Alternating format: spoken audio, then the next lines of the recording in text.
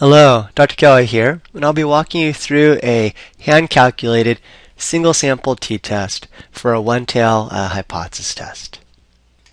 Let's say I have a student who I recommend to make use of tutoring, and the student says, "Oh, I don't want to go to tutoring." The people who go to tutoring, they're not very capable. They don't do very well in school, and I don't want to hang out with them. Just think about that student's null hypothesis about people who get tutoring. That view that people who get tutoring are either like everybody else or even not as capable as everybody else. Alright, so I present to a student an alternative view, something that I'm going to have to convince a student about.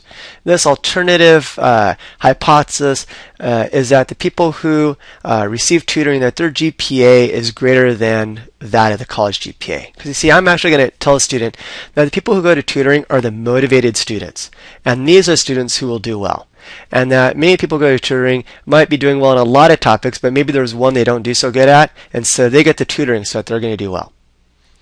This is the alternative hypothesis. Why? Because I'm the one who has to convince the student of a different view. This is a null hypothesis, that people getting the tutoring are less than or the same in terms of GPA to the general college, and that's the view that the student holds. So because we're looking for a change of view, that people getting tutoring have a higher GPA, that's our alternative or our research hypothesis. So let's explore this. The first thing that student and I have to figure out is, what's the general GPA of students at the college? And let's say that we find out that it's 2.5.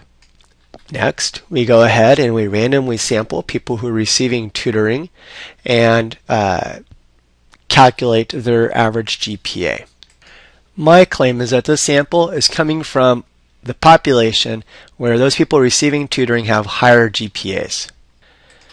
The null hypothesis is that no, this sample is just from the general college population, and they're just like the general population, or maybe they're worse off in terms of GPA.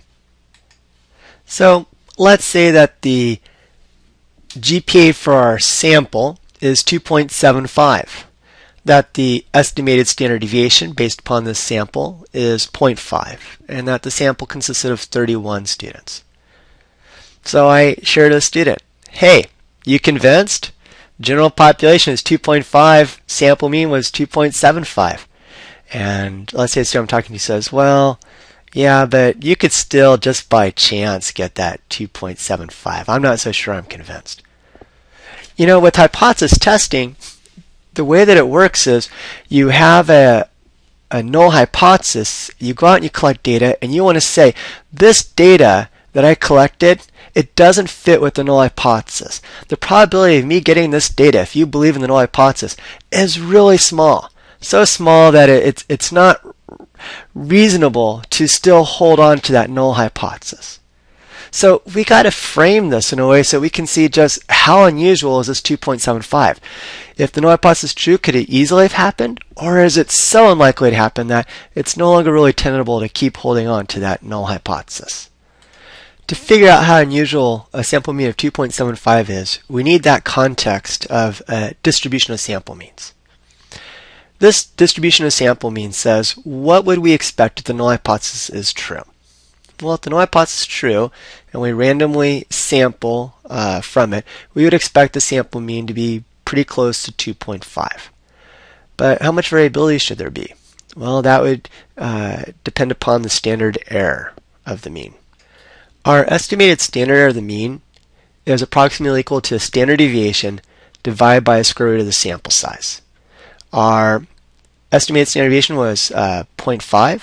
Our sample size was 31. So 0.5 divided by a square root of 31, that's equal to 0.5 divided by 5.57, which is equal to, if we round to the hundredths place, 0.09.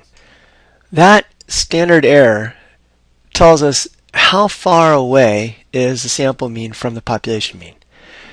Again, standard error is 0.09, so one standard error would be 2.59, two standard errors away would be 2.68, three standard errors would be 2.77 above the mean.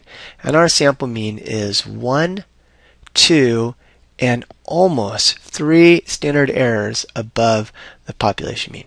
That seems to tell me that that sample mean is pretty unusual. Didn't just happen due to chance.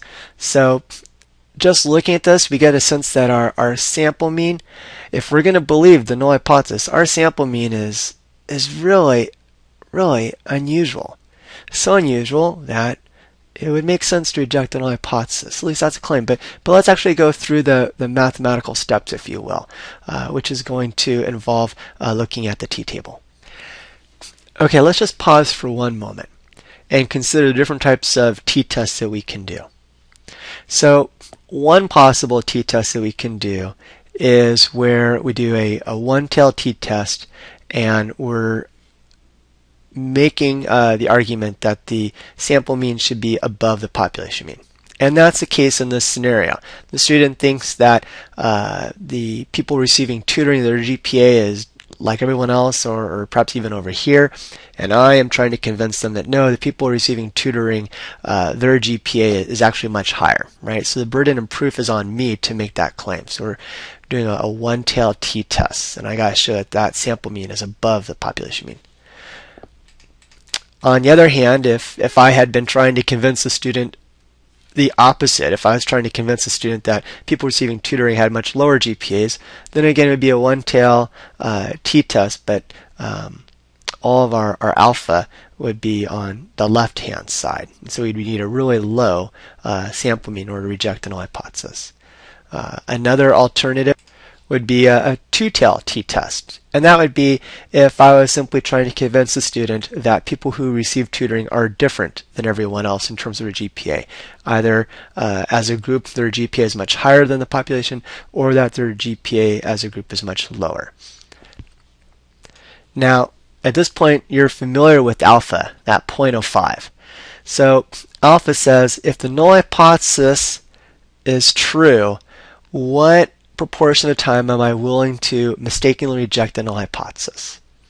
So for this one-tailed t-test, the alpha is on the right-hand side. So the student and I going into this, we know that the student might be right, but just due to sampling error, we might end up rejecting that null hypothesis 0.05 of the time.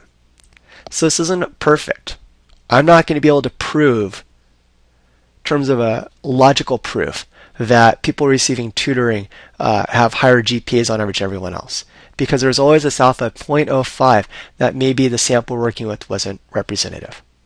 If we had been doing a two-tail hypothesis, then that 0.05 would be divided in half, with 0.025 below and 0.025 above. But again, this is a one-tail t-test.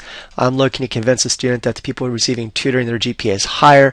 All of our alpha of 0.05 is here in the right-hand tail. Okay, so let's look at the t-table. Lots of different ways to create a t-table, so they're all going to look a little bit different, but here are some key concepts.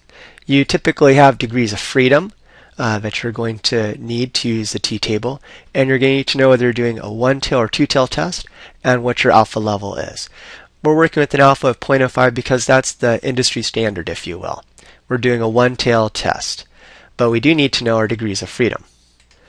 The degrees of freedom is equal to your sample size minus 1 when doing a t-test, single sample t-test. So our sample size is 31. 31 minus 1 gets us 30. That's our degrees of freedom. So in order to use this t-table, we're going to look up 30 degrees of freedom. That's our row that we care about.